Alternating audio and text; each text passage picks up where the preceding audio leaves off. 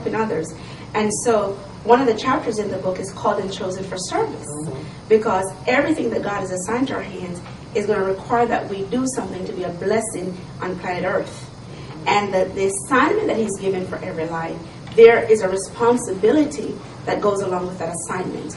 So part of the service could be someone working in a hotel, and they're serving the customers.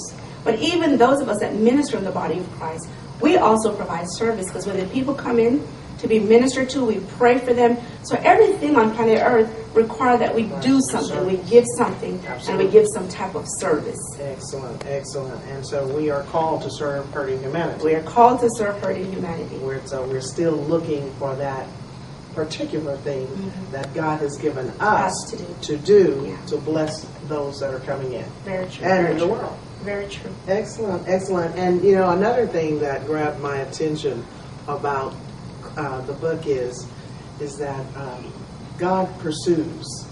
Yes. He pursues us all the time. All the time. Even when we're not pursuing Him. Amen. Very true. And so I want you to speak to that for a little bit. I was intrigued by the story of Hannah that you chose in the book.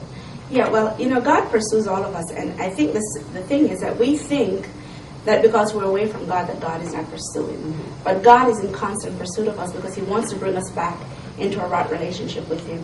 And in this particular instance, in this chapter where I talk about the pursuit of the chosen, I really use the story of Gomer and Hosea, how God sent him out to marry a prostitute, because God was demonstrating His love that He had for the Israelites. They kept walking away from God, abandoning Him, following idol gods, worshiping idol gods.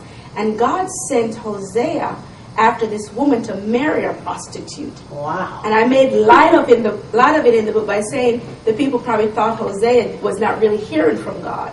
But God had a specific assignment for his life. And the assignment was God wanted to demonstrate to the Israelites how much He loved them. How every time they abandon Him, He comes and pursues them. And so they had 3 children. And each one of the children were named because of the condition of the Israelites, and how God was demonstrating His compassion for them, how He was pursuing them, how He loved them, how He wanted to bring them back into a relationship with Himself. And so I love the story of Gomer, and I've always wondered, I wonder how she got into prostitution. What were the situations that plunged her into that life? But even in that, God went out after her. He was pursuing her. And after she married the prophet, the Lord took her from a life of insignificance to a life of significance.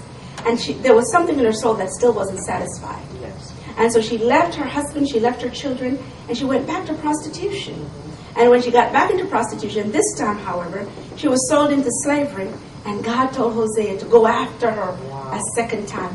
So He continued to pursue her, until God brought her back in, and God was able to finish the work He had begun in her heart. As it is with some of us. Yes.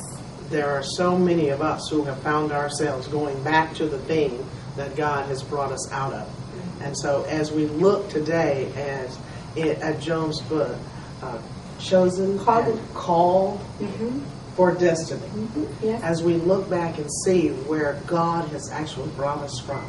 I know, in our own personal lives, we can think of or recall times when we had a love for God, but then it seemed like things weren't quite working for us in an area of our lives.